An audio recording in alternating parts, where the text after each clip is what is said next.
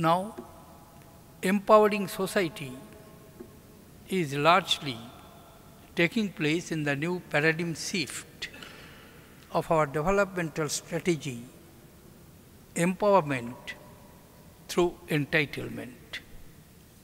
Entitlement backed by legal enactment, various rights starting from right to information,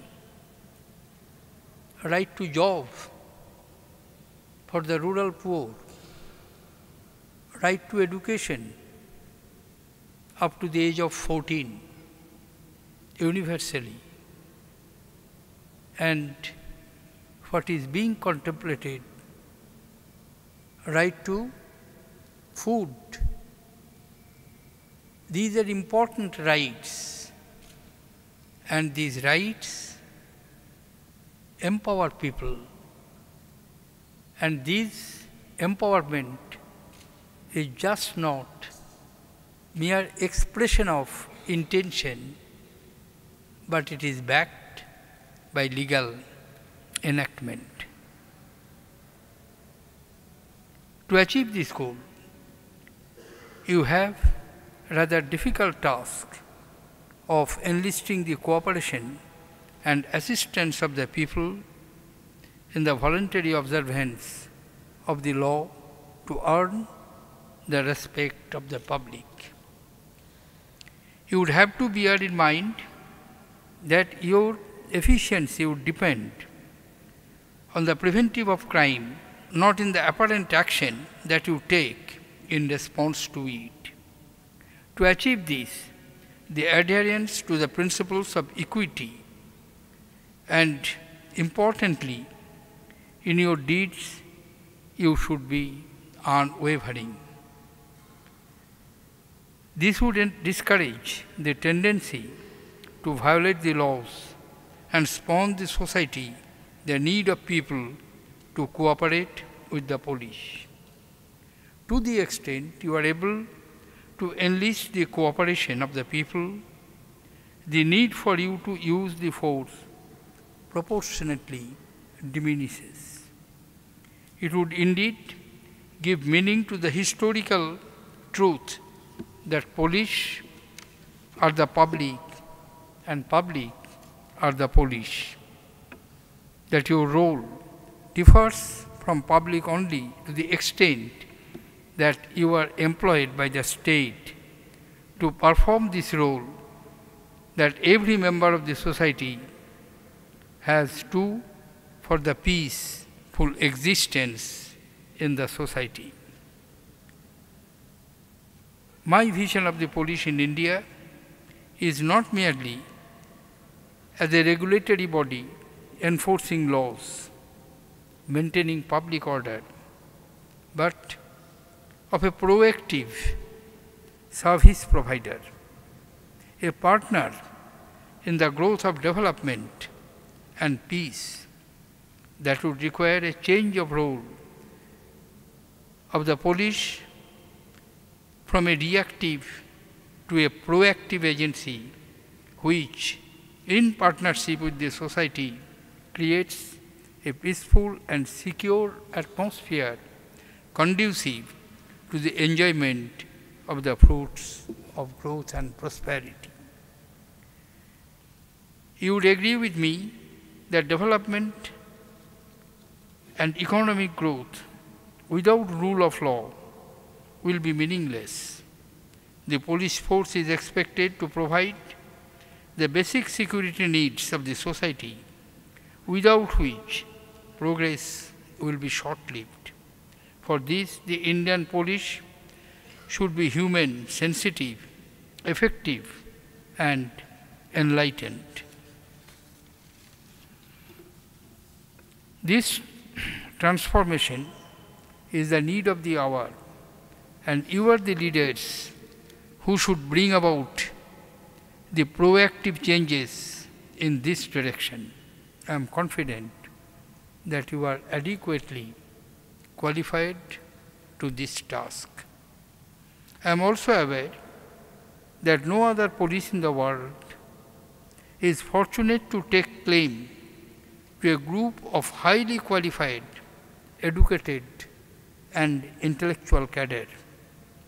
Assisting you in this transformation is your academy, which ranks among one of the best in the world in terms of its training methods, quality of training, and its capabilities.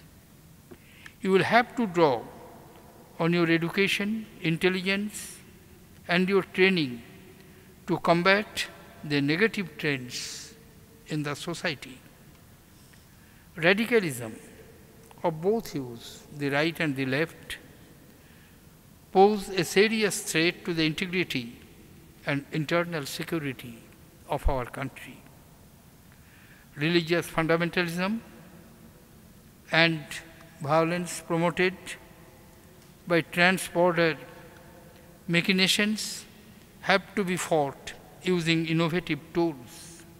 Similarly, left-wing extremism continues to be a serious issue in many parts of the country. These destabilizing elements have to be countered by security forces and intelligence agencies, the leadership of which you would soon assume. The skill with which you can train, manage, and lead these forces to combat such trends would determine the success of your endeavor. You have before you several decades of active and valuable service to the country. You are just on the threshold of your career. You can take pride in the fact that nowhere in the world would officers from the police force be placed at the levels of the structure as you would when you begin your journey in your service. Therefore, along with your position would come additional responsibilities. The job in the police is not an easy one. It will demand from you utmost discipline, devotion, compassion, and patience. At times, you might feel frustrated, but I want you to remember that yours is the unique service. If you are able to engender the people the feeling that you have protected the vulnerables and supported the poor, it would compensate for all the troubles and tribulations that you may have to face in your career. You should always remember that you have entered the service at a momentous period of the country's history. India today is in the cusp of emerging as a major economic power. You are fortunate that most of you would be witnessing to our nation attaining the stature by the middle of this century as an advanced economy. In this rise, you would have a crucial role to play to sustain the level of economic growth, as I mentioned earlier, required for the nation to find its rightful place in the society. There has to be peace, rule of law, and perfect public order in the society. The nation has great expectations from you, young officers. May God bless you.